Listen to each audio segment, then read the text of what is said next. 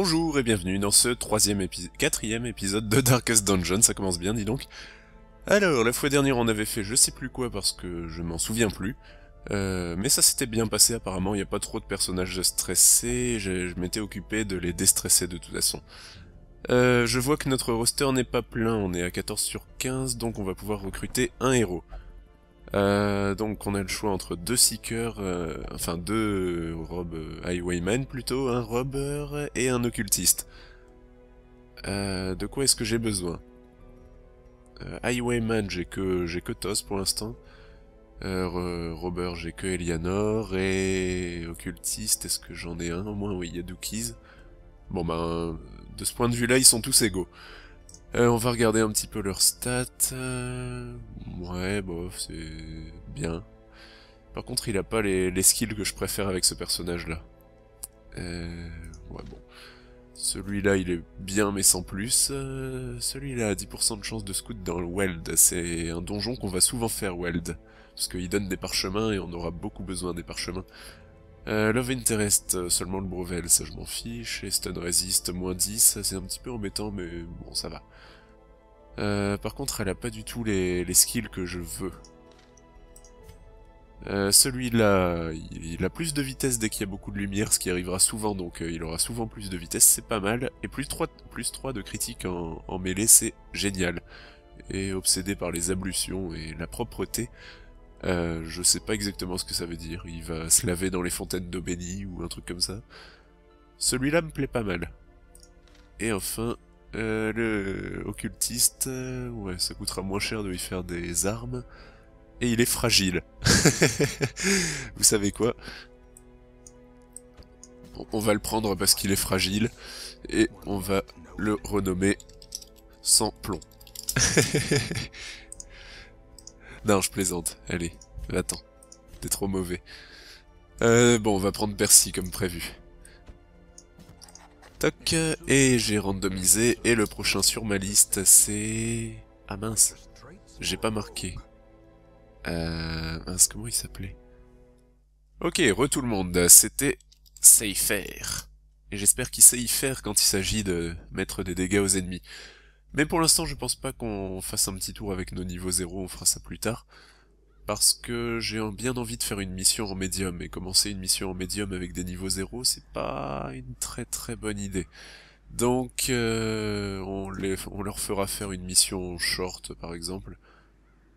Ah, c'est pas mal ça. Plus 10 de damage pour un highwayman et moins 2 d'accuracy. Je vais peut-être faire cette mission-là, en fait. Ouais, je vais lancer mes niveaux 0 dans celle-ci. Alors, on va mettre ces 4 là. Et on va les replacer. Qu'est-ce que tu sais faire? Barbaric Yop, c'est très bien, j'adore ce skill. Breakthrough, c'est très bien aussi. J'avais bien choisi ce Ventus, en plus il est tough. C'est-à-dire qu'il est dur, il a plus de HP. Celui-là, il adorait être en deuxième position, il a des bons sorts, il a que un truc positif, c'est pas mal. Et boum... ok, boum, ce sera soit en troisième position, soit en quatrième. Celui-là, il a pas des sorts terribles. Ok, je vais mettre Boom à l'arrière. Il sera pas super utile, mais on verra quand même. J'ai pas de personnage qui heal, ça peut poser problème. On va essayer d'y aller comme ça au talon. De toute façon, c'est pas grave, hein. Si mes niveaux 0 meurent, ça sera pas une catastrophe catastrophique. Bon, du coup, je vais prendre pas mal d'items quand même, mais c'est histoire d'essayer qu'ils survivent. Hop, nos bénis. Je connais pas très bien ce donjon en plus. Les Warrens. Enfin bon, j'espère que ça se passera bien, c'est une mission short et en niveau facile, donc a priori, ça devrait bien se passer. Oh, et puis la salle est sympa. Il faut que je fasse 100% des combats. Bon bah, on va partir par là-bas. Je crois qu'il faut brûler ce truc-là. D'accord, et du coup Oh, ça m'a enlevé ma peur des bêtes. Cool. Bien pour toi, Ventus. Maintenant, t'as plus que des stats positives. Alors, est-ce qu'on va avoir un petit combat? Non, il a dodge le trap en plus. Pas mal. Pas mal du tout. Je vais essayer de rester dans la lumière le plus longtemps possible. Ok, y a rien ici. Ah, cette fois-ci c'est pas dodge, j'ai l'impression. Mais au moins il a résisté au bleed. Qu'est-ce qu'on fait d'une pile of bone? On va essayer de la prendre. Ah oh ouais. Bon, bah, t'es devenu soif de sang, fasciné par la torture, les blessures et la mort. Mais on a l'habitude de tout ça. Ah, ce combat a mis un petit moment à apparaître. Je pensais qu'il n'y en aurait pas. Mais ça va, ils sont surpris, donc ça va bien se passer. Toi. Tu vas faire des wicked slice, parce que je pense que c'est ton attaque la plus puissante. Damage mode moins 25%, crit mode 10%. Par contre, elle a beaucoup de chances de faire des coups critiques.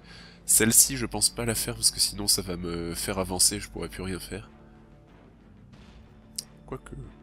Non, c'est ce personnage-là qui pourrait plus rien faire. Bon. On va wicked slicer du coup. Un breakthrough, ça permettrait de toucher les deux premiers, mais ça ferait pas énormément de dégâts, donc je vais tapoter le gros. Et boum, tu vas buff l'équipe. Voilà, pour ajouter plus de précision et plus de chances de coups critiques. Intimidate, ça serait pas mal ça. Non. Ça pousserait le gros vers l'arrière, mais au final ça changerait pas grand chose. On va essayer de le défoncer vite fait. Boum, tu vas soulager un peu le stress. Hop, et je pense que tu peux finir avec un barbaric yop.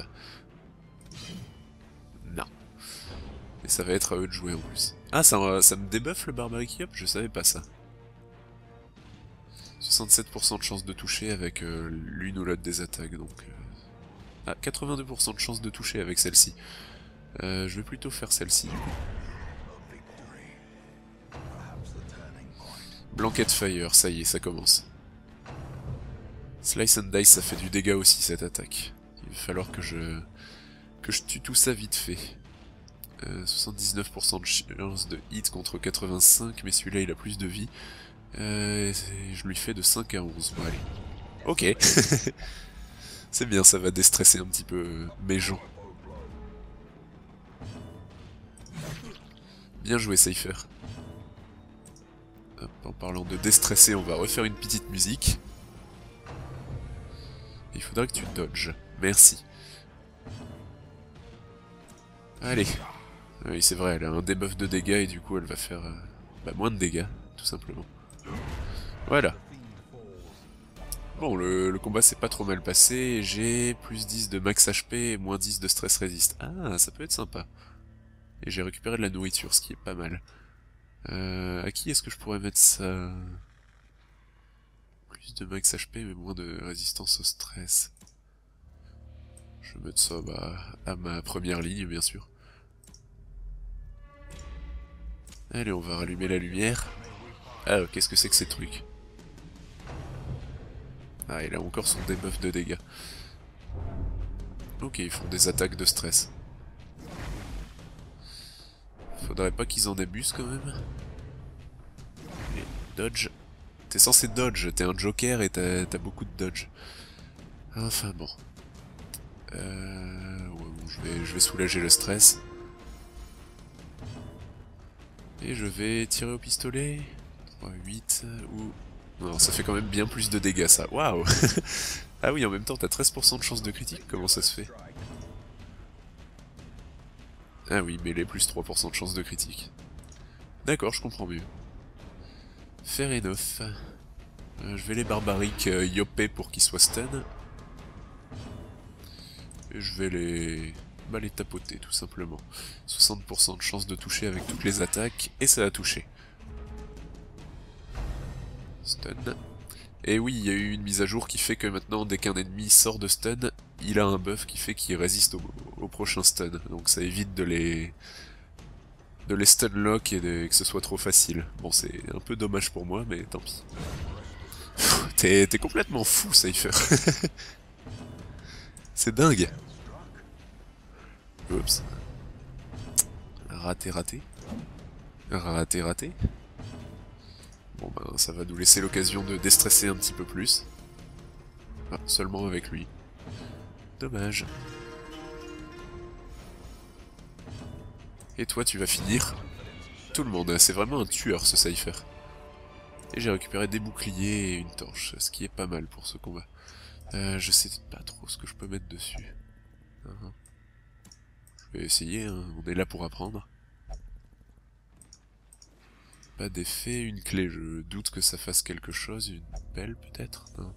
Je viens de perdre pas mal de sous là-dessus. Et une torche, je pense pas. Bon. Ouais. Bloodthirsty, ouais, c'est la même chose, passionné par la mort et les blessures. Je vais rallumer la lumière avant d'entrer dans cette salle.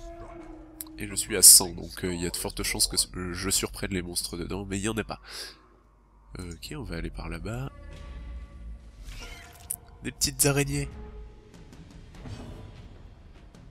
Je vais augmenter mes chances de toucher parce que ces araignées ont beaucoup de chances de dodge quand même. Hop, et en même temps ça augmente mes chances de critique à 14%. Vas-y Cypher, montre-leur ce que tu sais faire. Ah. Je suis un peu déçu. Blight. Ah, c'est mauvais ça. C'est mauvais et c'est pas bon du tout. Je vais faire un barbaric up, ça va tuer la première et ça va stun la seconde. Très bien. T'es censé esquiver, Jester. Alors, ils se font tous empoisonner, c'est... Ça va être problématique.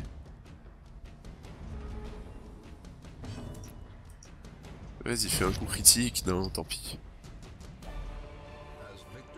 Alors, plus 15 de dodge et moins 4 d'accuracy. Ah, ça peut être bien pour le Jester, de toute façon il attaque pas, donc...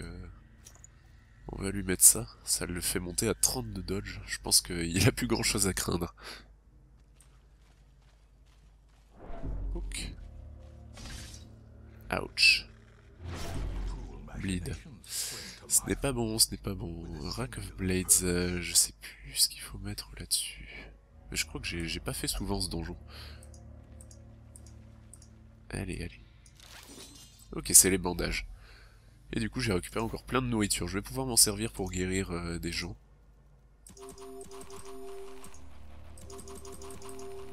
Voilà. C'est pas mal que je récupère autant de nourriture. Le jeu me carie un petit peu. Hop, je pense que c'est bientôt terminé. Bah, on va manger une fois de plus si vous voulez. Qu'est-ce qu'il y a dans ce sac? 50 pièces, wow. Et pour l'instant j'ai rien du tout en gold, hein. Ça va être une mission vachement pauvre. Bon, par contre j'ai récupéré pas mal de boucliers, donc c'est déjà ça. Et j'ai surpris les araignées. Surprise, mofo. Bon boum, je suis désolé mais t'es pas très utile dans cette mission, mais ça viendra, ton heure viendra. Toi tu vas faire un coup critique à la bien cousin, non? Tant pis. Est-ce que je fais un breakthrough en essayant de faire plein de dégâts? Oui. Comme ça l'autre il va faire son hew. Voilà. Et elle aura peut-être le temps d'attaquer, non même pas. Et un coup critique pour finir, ça va soulager tout le monde et... Je pense que la mission est terminée. Plus 5 de protection, moins 8 de dégâts, ouais, ce serait plus pour un tank mais... C'est pas trop mon truc. Et la mission n'est pas terminée, ce qui veut dire qu'il y aura un combat dans cette salle. Je suis prêt. Les petits vers de terre ça ira si j'attaque en premier bien sûr. Non, j'attaque pas en premier. Te stun pas, il est stun. J'aurais bien aimé faire un U pour les tuer. Eh, t'as 30 de dodge, dodge un peu. Ah, stunlock is coming. Breakthrough, je pense que ça fait pas assez de dégâts, non, ça fait que de 1 à 3, donc ça ferait pas assez de dégâts pour les tuer. Ça en revanche... Allez, on passe au deuxième tour. Ah, moi aussi j'ai du stun resist, donc je peux pas me faire stunlock. Donc au final, c'est pas seulement un buff des ennemis, c'est un changement de mécanique de jeu. Donc ça va, je suis moins mécontent. Dodge. Malheureusement, ça n'a pas marché. Voilà. Et ces ennemis-là donnent rarement de loot. Allez, on va prendre la dernière torche. Je vais utiliser cette torche comme ça. Ça n'a pas servi à grand chose, mais bon. Mon joker, mon équipe est un petit peu en sale état. Mais comme c'est la dernière salle, je vais pouvoir utiliser de la food. Et un de plus pour lui, et le reste, ça sera pour lui. Voilà. A priori, il est censé dodge avec ses 32 dodge, donc... Waouh, il y a beaucoup de monde. Allez, je compte sur vous, parce que ça va être un combat un petit peu compliqué. Cypher, fais-moi rêver une fois de plus. Drums of Doom. Oh, en coup critique en plus. Waouh. C'est quoi ce stress? Sérieux? Bien joué Cypher. Lui, il va me vomir dessus. Oh, je m'en fichais un peu de dodge celle-ci. Hugh, ça permettrait de tuer le mec à l'avant et de faire du dégât au mec à l'arrière. Je pense que c'est pas une mauvaise idée. Bon, ça a dodge, bien sûr. Ouais, bandaging, je sais. J'utiliserais bien mon bandage pour le Joker plutôt. Breakthrough, ça me permettrait de tuer ce cultiste. Allez, on fait ça. 15 points de dégâts en tout, c'est vraiment bien, ça vaut le coup d'être debuff. Le stress, je m'en fiche un peu maintenant. Donc je vais plutôt buff. Faites qu'il n'aille pas aux portes de la mort celui-là, parce que sinon ça va être une plaie. Dualist Advance, ça ferait combien de dégâts? 4 à 8, ouais, ça vaut pas le coup. Allez, critique, c'est exactement ce que je voulais voir. Bien joué Cypher, t'es un peu une machine à tuer dans cette partie. Bon, c'est un peu aussi grâce à Boom qui ajoute 1% de chance de coup critique à chaque fois. Drums of Doom. Ouch. Bon, il reste que des ennemis qui font pas de dégâts mais qui me stressent, donc c'est pas trop grave. Je vais tuer celui qui a entamé. Mais non, t'as pas besoin de bandage. Et on va finir cette mission tranquillement par un gros coup de couteau dans sa gorge.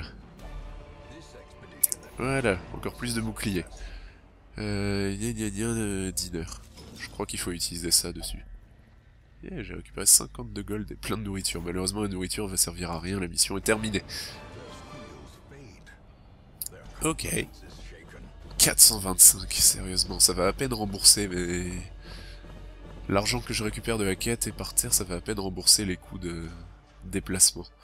Bon, heureusement, j'ai récupéré plein de crests. Et puis bon, au moins, l'objectif est accompli, mes niveaux 0 sont passés au niveau 1. Alors, est-ce que... Oh non, ça c'est tellement mauvais.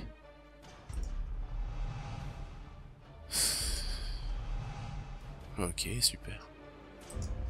Super, je pense qu'au final cette mission n'était pas worth it du tout. Donc, qu'est-ce qui s'est passé pendant mon absence? Lui, il est devenu elated, il veut seulement méditer. Bon, c'est pas grave. Kala n'est plus kleptomane. Et au niveau du stress, tout ça, bah, ça se passe pas mal. Ok, donc je suis pas très riche. On va envoyer nos braves héros se déstresser un petit peu. Boum, il va prier aussi. Taverne, qu'est-ce qu'on peut... Ah, Toz est encore au Beauvel. Apparemment, il prend du bon temps. Du moment que j'ai pas à repayer, moi ça me va. Et... Ventus ou Cypher, lequel on va soulager... Bon, on va soulager les deux.